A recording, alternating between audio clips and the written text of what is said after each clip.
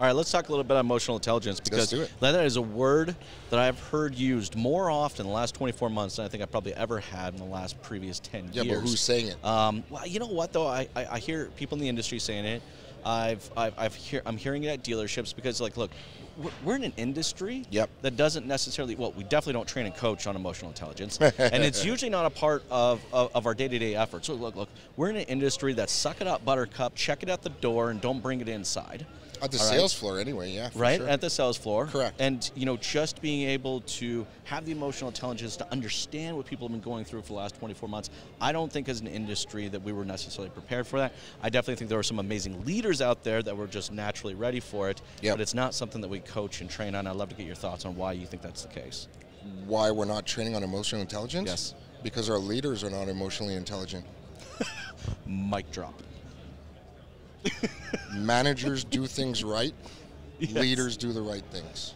Okay, all right, say that one more time. Say that one Managers do things right. Yep.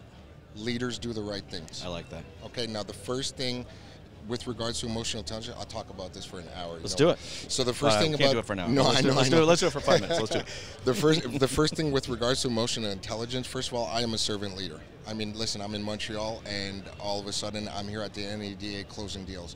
The only way I was able to do that is because of my numbers, and you know, I've proven what, you know, my theories. So with regards to emotional intelligence, step number one is self-awareness. I literally had to look at myself somewhere in my journey when I went from manager to leader. I literally had to look at myself in the mirror, and step one is the admittance of ignorance. I've been doing it wrong. That's good. You know, I've been doing it wrong. I need to improve on this, and I need to improve on that. And that's the first problem with a lot of people that walk around with egos. Yes. It's very hard to do that. So, yeah, you're going to be a manager the rest of your life, but I'm a coach, I'm a leader. Well, and no, look, and I'm with you on that. I did this about 5 years ago, where I needed to get more emotionally intelligent. I'll be honest with you, I'm actually really bad at it. I was really bad at it. I think I'm progressively getting better, okay? Yeah. I could not get myself into a place to emotionally understand why people felt the way they felt.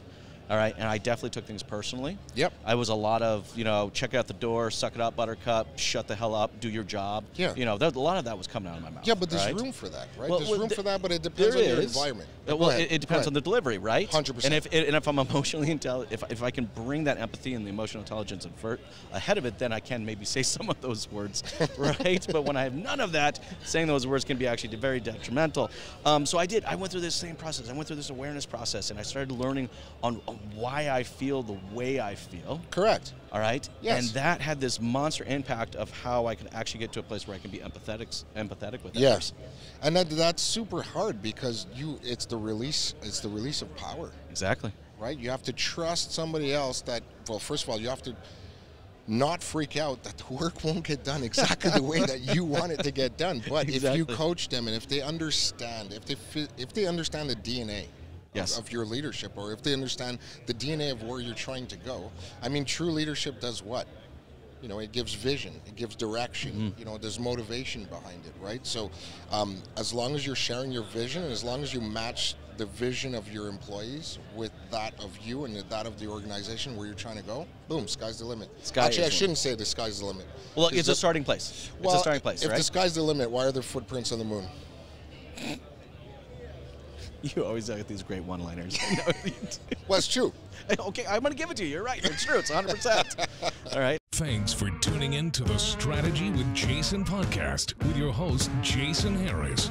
Don't want to miss new content? Be sure to check out the full podcast library at strategywithjason.com to stay in the know.